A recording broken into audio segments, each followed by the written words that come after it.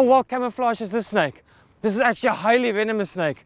It's a boomslang. Even though the general characteristics of boomslang are they're normally greenish or a black and yellow color, when they're babies like this, juveniles, a year old, they are a completely different color. You can see the same color as the bark on this tree here. Completely camouflaged, but look at the big eyes. That's the characteristic of the boomslang. The big rugby ball shaped head with the big diurnal eyes. So these guys hunt actively during the day.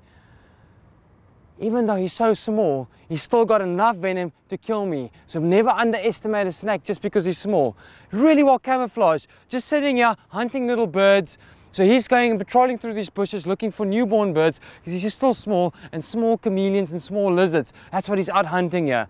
And I almost didn't even see him, walked right past him, and he's just absolutely camouflaged. And you can see he just darts off. If I didn't move quickly, he would have been gone. So they don't really come out to try and get you. They get away as quickly as possible. But the boomslang is a very, very feared snake in Africa because drop for drop, they are our most venomous snake in Africa. Incredibly potent hemotoxic venom, which makes you bleed out of every orifice on the body. Very unique, really beautiful when they're small like this, a back fang, and I'm very gentle with the snake. He doesn't actually really want cause me any problems. I'm not squeezing him, I'm just very open-handed, very gentle, and all he wants to do is move back. You can see all he wants to do is go back to his branch, and I'll let him go on his way so he can go hunt some small birds and so on. Just want to show you the beautiful emerald green colored eye that he's got. When they're small like this, they've got this beautiful emerald green colored eye. This eye will change color as they get older.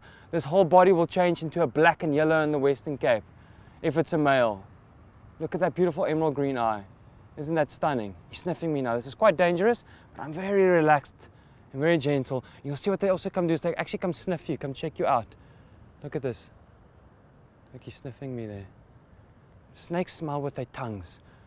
So every time that tongue comes out, he catches little scent particles in the air, brings it back to the roof of the mouth where he's got a Jacobson's organ, and that relays the image to the brain, and he's like, okay, this is what this guy's. Beautiful little eyes. Look at him checking me out.